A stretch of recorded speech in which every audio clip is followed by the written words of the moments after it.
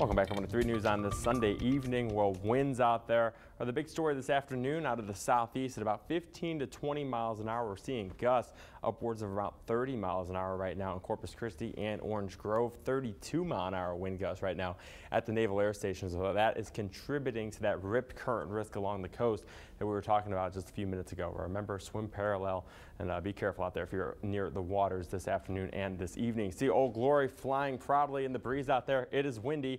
And that's the saving grace because it is so hot. 91 degrees right now with a south-southeast wind sustained at 16 miles an hour, gusting to 30, 77 on the dew point, feeling like 104 out there. So current temperatures, it is 91 right now in Beeville, 89 in Ingleside, 90 in Mathis, 93 out in Robstown, 94 in Hebronville. Factor in the humidity, feels like 107 in Robstown, 112.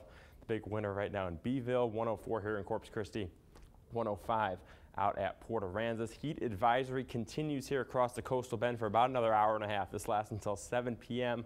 It is likely to be extended or issued once again for your Monday afternoon, Monday evening, and probably Tuesday and possibly Wednesday as well, as we continue with this mainly sunny, hot and humid stretch of weather across South Texas. Winds over the next several hours, they're going to back off this evening, so wind gusts about 30 miles an hour right now. They'll be about 15 miles an hour out of the southeast by about the time we get towards about midnight.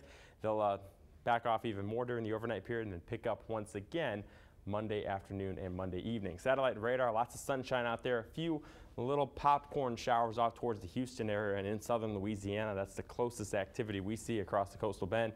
Otherwise, we're quiet. Just a few clouds here and there. That continues this evening. Mainly clear skies. Temperatures in the low 80s by about 11 p.m. Overnight tonight, overnight lows, upper 70s, low 80s. A few clouds pushing through in the morning, and then another day tomorrow of mainly sunny skies with just a few puffy cumulus clouds moving through the coastal bend. Heat index values tomorrow, once again, 105 to 110, as high as about 113 in Beeville. So that's why I think we'll have another heat advisory issued tomorrow afternoon and tomorrow evening. And heat index values stay in the dangerous category through at least Tuesday and Wednesday before we bring in a little bit more cloud cover towards the middle part of the week. That may cool us down just a few degrees, but otherwise a hot and humid stretch of weather across the coastal bend. Tracking the tropics, we're down to 2 tropical waves. We had 3. The National Hurricane Center let the last one out here completely go. It dismantled itself over the past several hours, but we're still watching 2 tropical waves. One here has a medium chance of development, 40 to 50% over the next 2 to 5 days. The back one has a 30 to 40% chance of development. All of these waves continue to push on off to the east towards the Caribbean. This one is expected to go off to the north and possibly impact Florida. We'll watch that carefully, and then the back one here still has a ways to go. So we'll keep an eye on both of them. Latest information tropical-wise, KIII-TV.com.